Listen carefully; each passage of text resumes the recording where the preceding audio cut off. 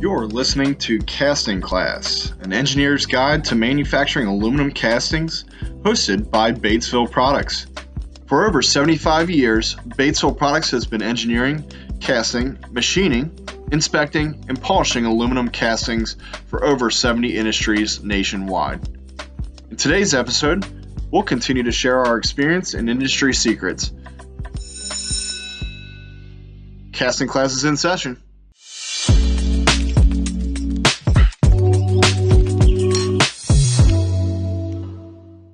So we have Vadim Pikhovich from MAGMA, who is our guest speaker today. Go ahead and get this kicked off and hand it over to you guys. Thank you. If you don't know, Vadim's a superstar. I've learned a lot already. I'm going to let him kick it off. Well, thank you for the introduction, Tim and Tim. The main intent here from my side is to provide a informative, educational, and practical overview of casting process simulation technologies and benefits associated with using the technology in the foundry, but also in the product development arena. So I'm hoping that there's casting buyers and designers out here with us today who can potentially benefit from understanding and learning more about this. In the outline today, we'll take a very brief casting process overview, and then we'll focus on casting design examples that provide some insight on how technology can benefit casting process development and production.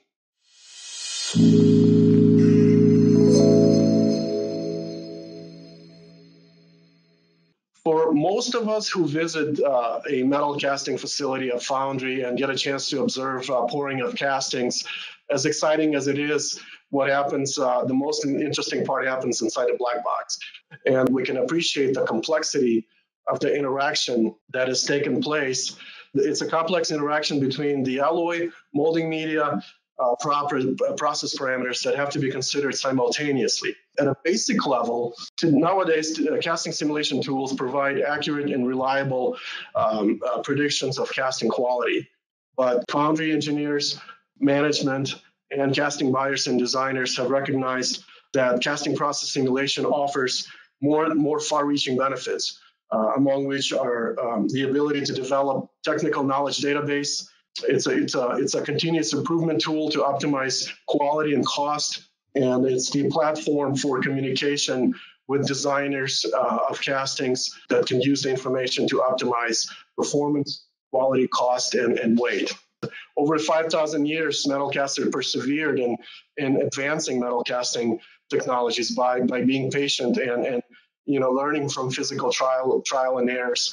But we would like to avoid that with the tools being in development now or in use.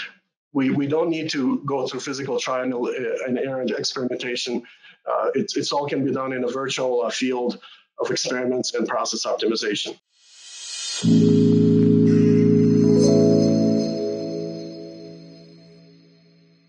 What I'd like to do here is to focus on some of the practical examples of where casting process simulation has the strongest impact. Every well-developed casting goes through or should go through four basic development stages.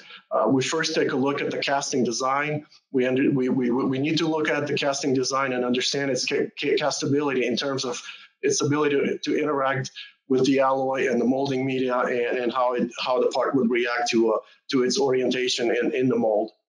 Once we understand the nature of the part and what it would like to do in the solidification stage, the process engineers then spend a lot of their effort to determine effective right placement of feeders and or chills to eliminate potential internal shrink porosity that can produce problems in terms of performance of the component. Following those two steps, design of effective metal delivery system is carried out, and fine-tuning of casting process parameters is done to optimize quality, but also optimize the process parameters to find that robust process window, which is what virtual experimentation optimization allows us to do today.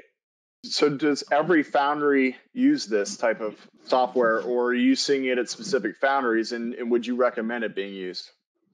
So I think Vadim could probably answer that better than myself, but I do not see all foundries using it, and I don't see it being used consistently within the foundries that do it. I see a lot of foundries that will pick and choose. They'll say, well, this looks like something we've done before, so we don't have to go through that process.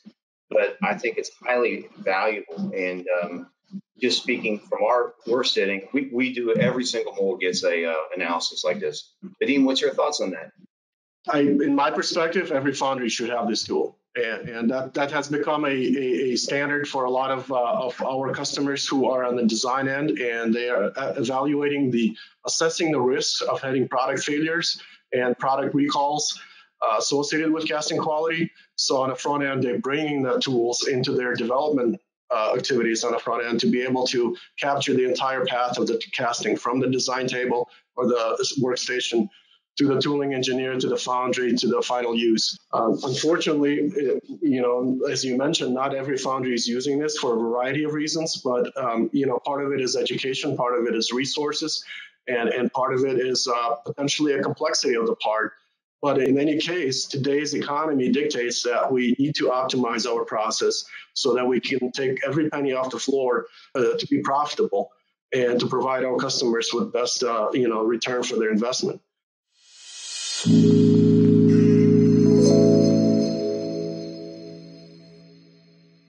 Concurrent engineering, being able to bring designers and foundry process engineers to that table initially while the part is being quoted and the economics of the process and the part are being studied by the supply chain and salespeople. And ultimately, the goal is to provide a common communication platform so that we bring the language from the foundry and bring the language that the designers speak and combine them all in one simple to understand set of results or solutions. And the example I'm using is a fairly simple A356 cast aluminum cast arm. It weighs about just over 3 pounds. There's a sand core inside the hollow volume of the part, and it's made in a permanent mold process. Once again, I mentioned the first step in the process to look at the castability, what's called castability or solidification characteristics.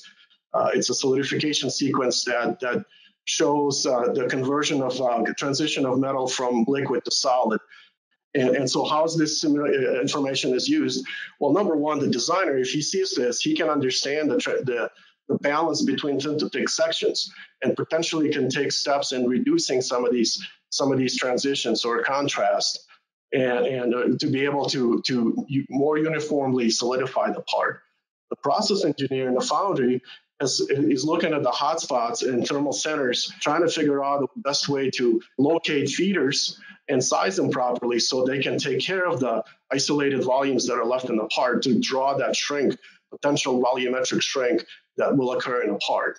Additional results, so kind of moving beyond solidification analysis that's been used for the next couple of decades.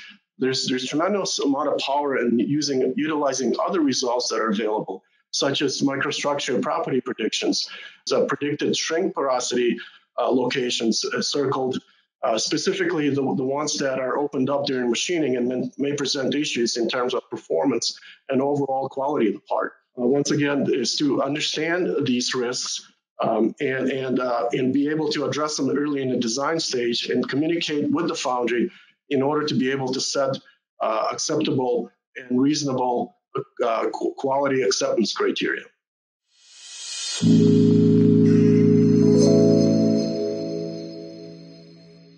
What else can a design engineer learn from the interaction with the foundry and using that platform, that casting process simulation platform? Well, there's an opportunity to predict mechanical property. Microstructure and mechanical properties can be directly evaluated, brought back into the design phase. A plot of predicted secondary dendrite arm spacing as a function of the alloy cooling thermal conditions within the system or the mold. And we know that SDAS is closely related to the fatigue strength of the part. And so it's very important to be able to, in a safety critical components that undergo cyclic loading, be able to understand the distribution of secondary dendrite arm spacing, which has been a standard in the automotive industry. Yield strength in a standard T6 condition. So essentially what the casting has done is solidification and cooling, and then a standard T6 treatment. And you can see a variation in mechanical properties. This serves as an illustration of the opportunity to understand what those differences may be, bring it back into the design phase and compare them with say finite element structural analysis to understand what the risks may be in certain areas, whether the part is going to live through those stresses and strains or not. Once again, it goes back to the point about communication with the designers and the value that the software can provide to the design community. In a traditional design process, the conventional design methods do not consider the impact of microstructure, internal shrink, and residual stresses on the performance, the strength, and durability of the component. Techniques assume homogeneous properties throughout the entire part, and as a result, only one data set of material data set is used in the analysis. This is sort of the conventional way of doing things right now. With casting process simulation, using these results that I just talked about previously, there is an ability to link casting process design and casting process predictive analysis in the production development stage in order to evaluate the durability and the strength of the component. And this has a tremendous impact on being able to utilize the full potential of the material, optimize the performance, optimize weight, and meet those ever stringent lightweight requirements that are being driven down the design through the design community.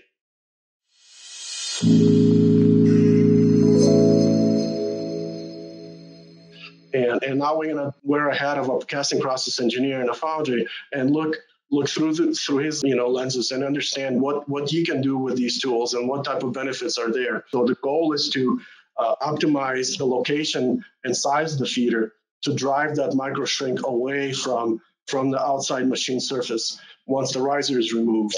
And so optimization provides that powerful tool, powerful opportunity to look at a wider design space in a very short amount of time. We're stepping through about 80 designs here in about 4 to 5 hours with the objectives of optimizing yield, casting yield, reducing hotspots, and then reducing the average microporosity. We're not just considering one design or going in a serial way of changing physically or manually changing the size of the riser. We're plugging in a large number of reasonable casting riser designs and trying to figure out which combination of the two will give us lowest micro shrink with the optimal casting yield. So that's really the power of using this tool on a front end before the tools are cut and physical sampling in the foundry begins.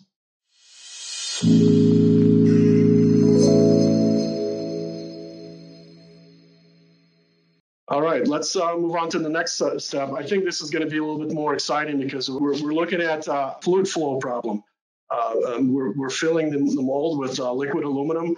And again, I wanted to emphasize that the term here is casting process simulation. It's not just solidification modeling that's been thrown around in the industry or mold flow or flow modeling. It's trying to capture the entire metal casting process from bringing the metal into the mold, allowing it to solidify, and then allowing it to cool to room temperature. And so what you're seeing is a temperature scale. In other words, we're tracking metal temperatures throughout the system in a scale of starting pouring temperature of 1375 Fahrenheit to the liquidus point. The liquidus point is where we see metal turning into solid. And so one of the challenges with design at this point, visually, you see that there's a volume of cold metal forming up at the top of the part.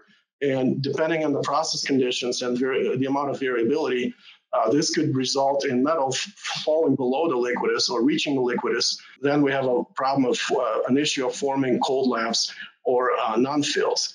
So it allows us to look and take an X-ray view into the metal stream and understand the various eddies and direction in which the metal flows throughout the part. As a final step, you see differences in temperature throughout the part that will lead to differences in volumetric contraction as the part starts to cool. And depending on how the strains and stresses are acting on the part throughout that process, we may see some issues with part distorting outside of the normal nominal conditions or dimensions. So that is the power of the simulation technology to be able to capture those thermal fields and bring that into a thermal stress analysis arena in order to be able to get a feel for how far off we may be with the final shape of the part, and or if there are any other issues with the structural integrity and or residual stresses. So that's the power of some of these results, to being visually, not only visually, but quantitatively describe potential issues with a setup, and be able to then come up with a root cause analysis and remedy to solutions.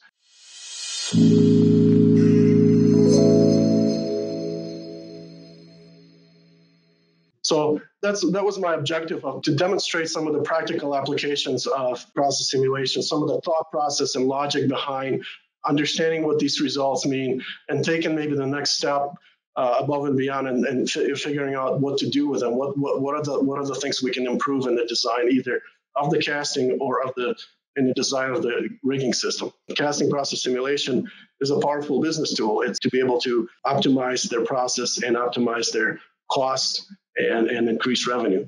When I look at that, that tells me you're going to process a heck of a lot more castings with the proper gate and rise ring. I think this is a great. We show what the problem is. We show some some opportunity, and then here's the dollar and cents. Here's where the rubber hits the road, and it's a better part and it's a cheaper part. Yeah, that's a fantastic catch, Tim. Not only you're reducing the amount of metal, the till time is faster, and the cleaning costs are lower too. Quickly summarizing, just generally speaking, effective uses of simulation, obviously in diagnostic, looking at simulating reality to look inside the black box, looking at current jobs and looking at optimizing either tooling design, reducing scrap rate, improving quality. And those are the powerful benefits, but also predictive. We talked about bringing that into the design stage and looking at concurrent engineering. I mentioned education of the workforce, education of customers, education of anybody who deals with castings, and research and development. Those are the four arenas where we see tremendous value in using casting process simulation.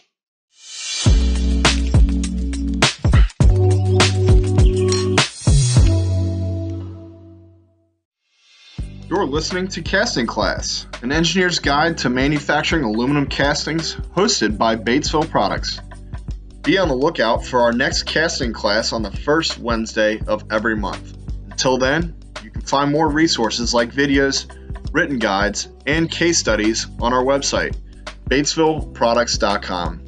That's batesvilleproducts.com. See you next month.